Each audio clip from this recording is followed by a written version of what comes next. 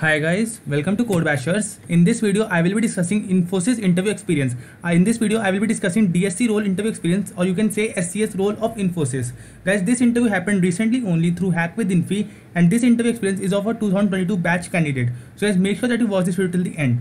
Guys, if you're new to this channel, make sure that you subscribe it as well as join my Telegram group also. I post regular updates on different companies which are hiring as well as the questions which are getting asked in them. So make sure that you do not miss those updates and are present in my Telegram group. Okay, so guys, now let's start this video, and before starting a video, please hit the like button as well as subscribe button for this channel. Okay, so guys, many of you were requesting me to make an ECE interview experience. So guys, I would like to tell you that in this video I am discussing ECE interview experience, but I have gone through many ECE students interview and I have found that most of the questions are technical questions only. They are not asked their core branch question much. So guys, even if you are a non-CS background, make sure that you prepare for the technical questions like DB, MS, OOPS, basics of data structures. You must know these all things to get a job opportunity in Infosys. So I will be discussing ECE interview experience, but in this interview also 80% of the questions were asked from CS subjects and only 1 or 2 questions were asked from core branches. So make this thing clear that technical questions can be asked from you. It is not that you are non-CS IT, so there will be your core branch questions only. Okay, so the date of the interview was 3rd July 2021. The branch was ECE, as I have told you. The duration of the interview was 45 minutes. Lot of questions were asked from this guy, therefore the interview duration is 45 minutes. First question, as you all know, is tell me something about yourself. I will not go in detail for this particular question. I have discussed this question in earlier videos. You just have to mention those skills about yourself in which you are comfortable in. Okay, so second question was, are you a ECE student? So yes, he told that yes, he was a ECE student. Third was, describe sampling theorem. Again, this is a core branch question only, so there were 1 or 2 questions which were asked from this guy regarding his core branch. So question was, describe sampling theorem. Okay, so it states that while taking the samples of a continuous signal, it has to be taken care that sampling rate is equal to or greater than twice the cutoff frequency, and the minimum sampling rate is known as Nyquist rate. Again guys, I am not a ECE background student, so I have simply copied this particular definition from Google. If you want to study in detail about the sampling theorem, you can refer to Google instead of this answer. I have just taken this answer so that I can give you a brief idea what a sampling theorem is. Now, next question was, what are different types of communication? Again, there are mainly 2 types of communication. One is digital and analog communication. So again, you have to describe this communication in your way. You can simply refer to Google for such answers. Now next was again a core branch question only, that is, what is a negative feedback and what is a positive feedback. Okay, so first, positive feedback. If the signal feedback from the output is in the phase with the input signal, the feedback is called to be positive. It means that, let's suppose in input there is a certain phase X, and for output feedback also the phase is that particular X only, then it means that they are in both both the signals are in same phase. So this is known as a positive feedback system. Okay, next is negative feedback. If the signal feedback is opposite of polarity or out of phase by 180 degree with respect to the input signal, then the feedback is called as negative feedback. So it means that if the output signal is different from the input signal by the phase of 180 degree, then it can be called as a negative feedback. So I hope this thing is clear to you.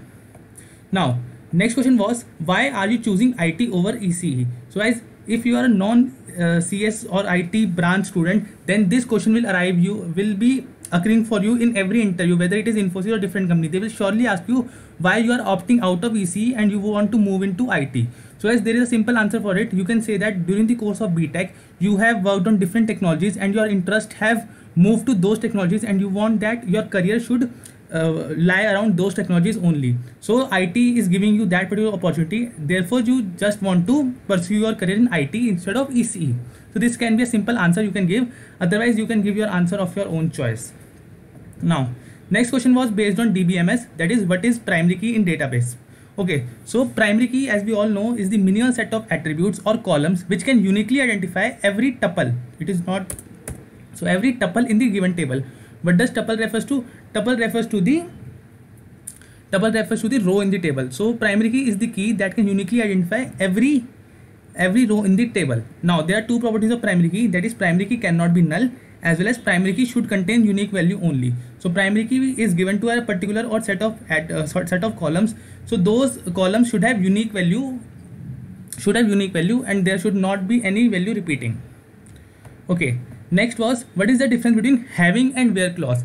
Guys, this is again the important question that can be asked from DBMS point of view. That is, what is the difference between where clause and having clause? So first of all, where clause is used to filter the records from the table based on the specified condition.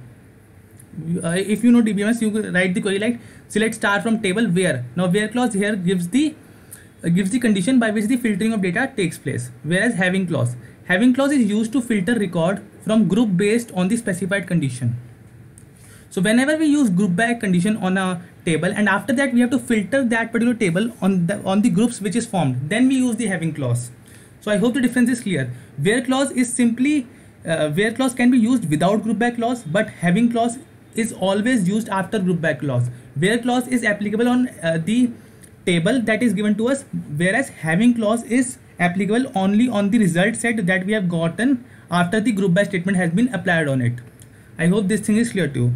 Now, where clause cannot contain aggregate function, whereas having clause can contain aggregate function. For example, if we group by a table based on the employee IDs, or you can say employee names.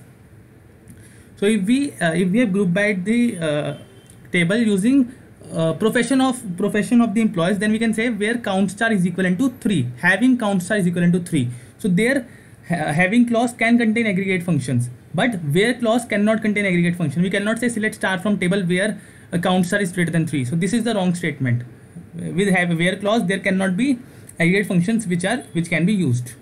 Now the next question was similar to this question only, that what are the aggregate functions? So after when my friend gave this answer, so interviewer simply asked him that what are the aggregate functions you are referring to in your answer. So there are multiple aggregate functions. The main aggregate functions are sum. It is used to sum all the values in the given column. Average, again taking the average out of the column. Max value in the column, min value in the column, and number of entries, that is the count of entries inside that particular column. So these are the main aggregate functions that can be asked in an interview.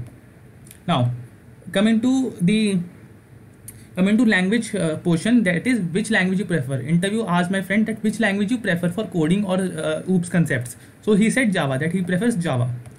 Next question was, what are abstract classes? Now abstract classes in Java. A class which is declared as abstract is known as an abstract class. It can have abstract and non-abstract methods.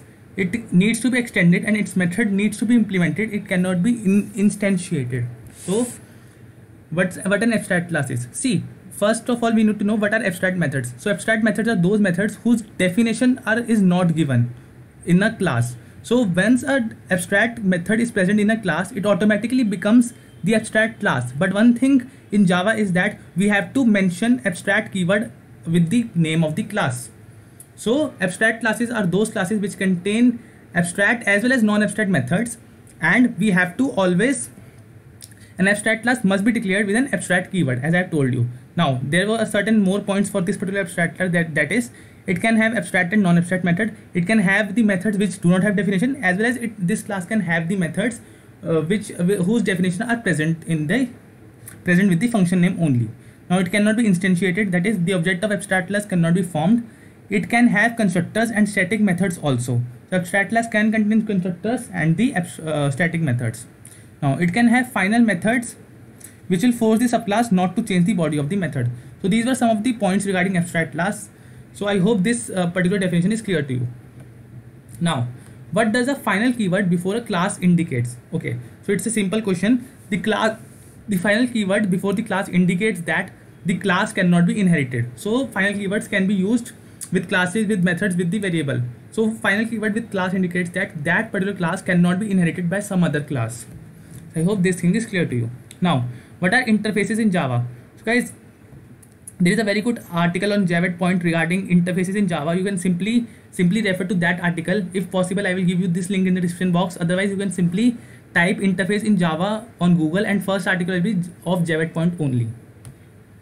Okay, next thing was explain BST, that is binary search tree. Because the easiest way to explain binary search tree is by drawing this diagram. See, the easiest definition of binary search tree is that the value of the left nodes is less than the root node, and the values of the right node is greater than the root node. So this is the simple definition of what a BST is. Now coming to the complexity, the search complexity of binary search tree is O of log n with base 2.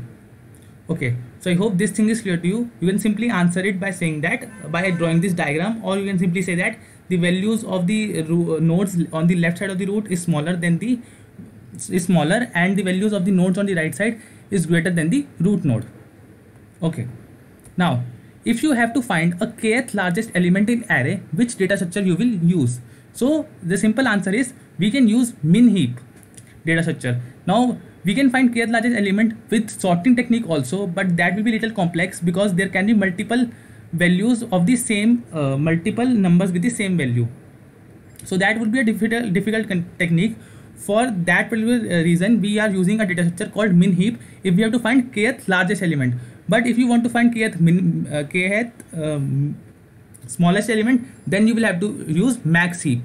So this is the, you can say, interchangeable things. For largest element, kth largest element, we will use min heap, and for kth smallest element, we will use max heap. So guys, I hope these all questions are clear to you. These were all the questions which were asked to this particular guy in this interview. I hope the things are clear to you. I hope you liked the video, and guys, please make sure that you subscribe it, like this video, and join my Telegram group also, because I am really posting different stuffs regarding TCS also and regarding this Infosys interview experiences also. So I hope you will be subscribing this channel. So guys, thank you for watching this video.